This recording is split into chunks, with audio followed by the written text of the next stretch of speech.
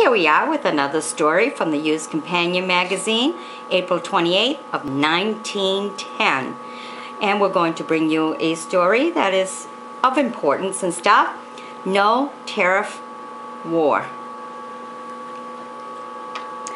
Most of the countries which make use of their tariff laws to protect their own industries or to promote their trade have adopted the device of maximum and minimum rates.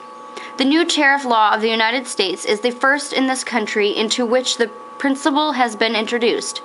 The President is authorized to proclaim that the duties imposed on the products of countries which discriminate unfairly against American commodities shall be 1/4 more than the duties levied upon the goods of their countries. After a careful examination of the tariff laws of all countries, and after negotiations with several governments, it had been decided that no country discriminates unfairly against this country, and the maximum rate will be operative against none of them.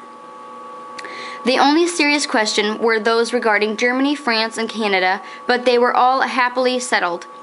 Great interest was manifested over the case of Canada. There were efforts on both sides of the boundary to make trouble. Some persons, both Canadians and Americans, urged that there should be no concessions, as if the surrender of the small point involved humiliation of the part of the government which yielded. Better counsels prevailed. Those who were responsible for result held rightly that peace is better than war, and endeavored successfully to improve the extensive trade relations between two neighboring and friendly nations, rather than to interpose obstacles.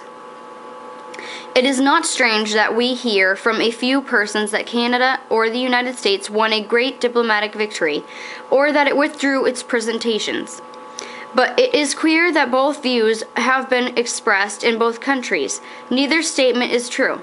The discussions was friendly, the disposition on both sides was friendly, the arrangement is mutually advantageous, neither government sought or has won a victory, and the way has been opened for further negotiations and a more intimate trade relation between this country and its northern neighbor.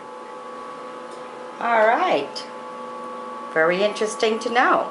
Be sure to sub me, join me as a friend, and we'll bring you some more readings from the Used Companion magazine of over 100 years ago. Bye-bye now.